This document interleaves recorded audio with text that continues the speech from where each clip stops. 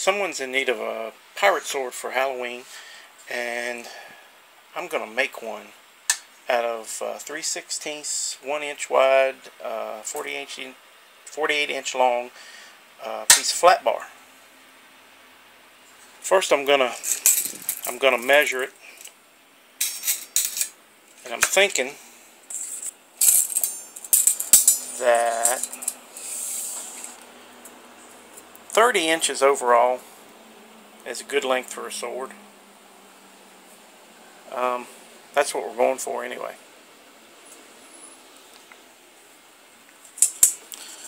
I'm going to mark it right here at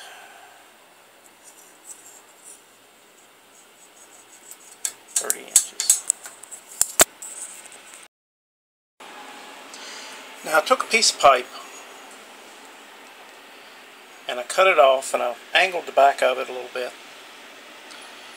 and I took this 1 inch. This is 3/4 inside, so it's probably 1 inch outside, 3/4 inside. I took this 1 inch bar and ground it down. My grinder right there. I ground that 1 inch bar down so it would accept this piece of pipe. It's going to slide. That bar is going to slide right into this pipe, and this pipe is going to sit like that. I have another piece of 1 inch bar that I'm gonna bend. I'm just gonna trial and error bend till I get what I feel's right, and it's gonna come from here back to the hilt here. All right, took my 1 inch bar here and I notched it. It doesn't have to be perfect because it's pirate sword. Pirate swords are all beat up and look like crap anyway. So, you know, I think I got an appropriate bend there.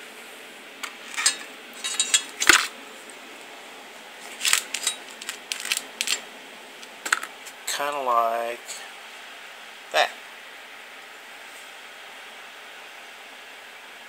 I'll probably knock it off about right there and weld it to the back of this pipe. There, that's better.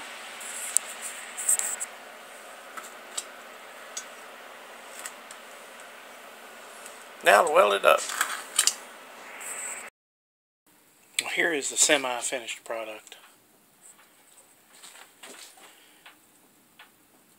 Some little gobby welds on there to hold it all together.